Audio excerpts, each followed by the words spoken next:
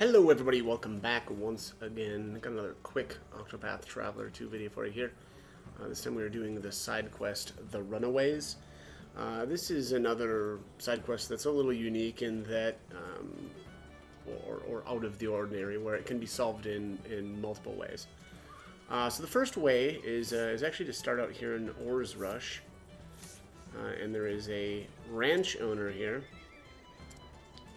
You know, and it's funny, I never noticed these, I never noticed the horses here before. Like, this is literally I've probably been through this town 20 times. I've never noticed the horses. Anyways, so what we're going to do here is guide this guy.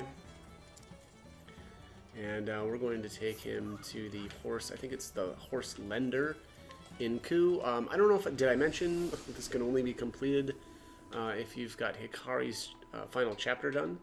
Because otherwise you don't have access to Ku. So, anyways, bring the rancher here to Ku and speak with the horse lender. Just going to zip through this dialogue here.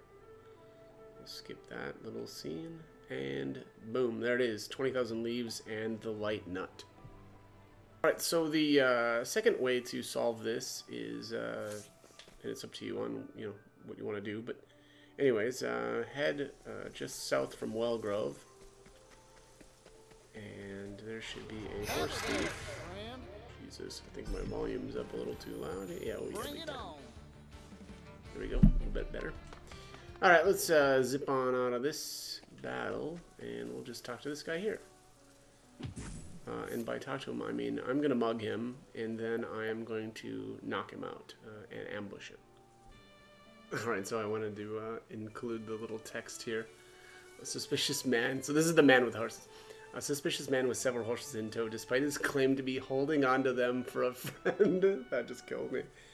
He uses crops and cudgels on them with shocking cruelty. In truth, he's a horse thief who makes a living selling his ill-gotten herd.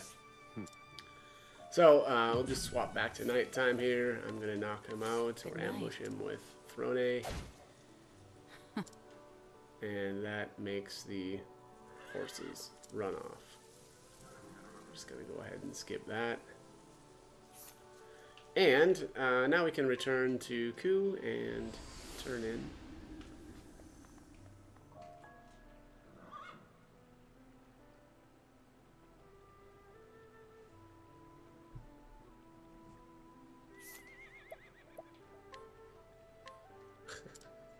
I was confused there for a second. I was like, wait, why isn't the quest lady there? And it's because she was with me.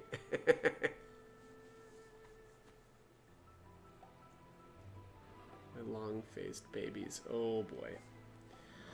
And there you have it. So, you know, no difference in the rewards, but just a kind of a different way to, yeah, I don't know, solve this. I don't know which one I feel like is more satisfactory, right?